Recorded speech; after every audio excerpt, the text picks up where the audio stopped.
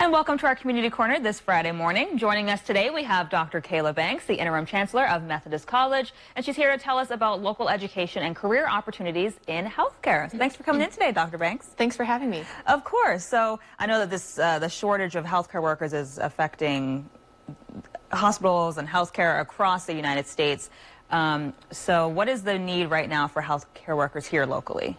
Yeah, so locally, as you mentioned, across the entire country and here locally in the greater Peoria area, there is a significant shortage of healthcare workers, and really that's the result of, the trend that we've been seeing, over the last several years of the aging population. And so that demand for healthcare resources has continued to grow. The nice thing about a career in healthcare in particular is that healthcare careers tend to be somewhat insulated from, the economy ups and downs. So, unlike jobs in manufacturing or other sectors, we really see healthcare, there continue to be that need even when, we have some fluctuations in the economic status. And really that need for professionals is at every level of education or training. So anywhere from entry-level positions to physicians, there's an unmet need right now in healthcare and even in our local Peoria area.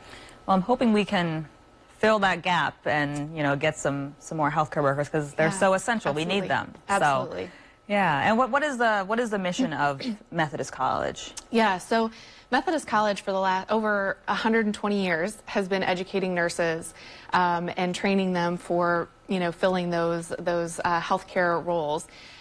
We're now expanded to offer various health science education training programs. And so the mission of the college is really one to meet the regional and local workforce needs with those healthcare professionals. Well, that's great.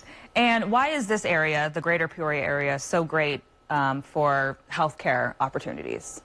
Yeah, so Peoria, of course, we've got, it's no secret, we've got a wealth of healthcare training opportunities here, but really, we find Peoria a great place to train healthcare workers of the future because of those variety of training opportunities of different settings, but also a diverse population that really enriches the learning experience for those students.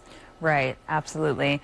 And where can someone go if they do want to enroll in Methodist College? Yeah, so a great way to learn more about Methodist College is an upcoming open house that's scheduled for October 9th from 9 a.m. to 11 a.m. And walk-ins are welcome, but you can learn more at our website, methodistcoll.edu, with Visit Us section that will have more details.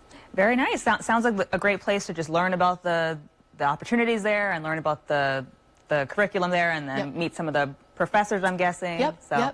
Yeah, we'll have admissions team available. Also, opportunity to see more of our training facilities, including our really world-class simulation center that helps our students learn in a safer environment where they're not, dealing with patients directly and have that opportunity to learn hands-on.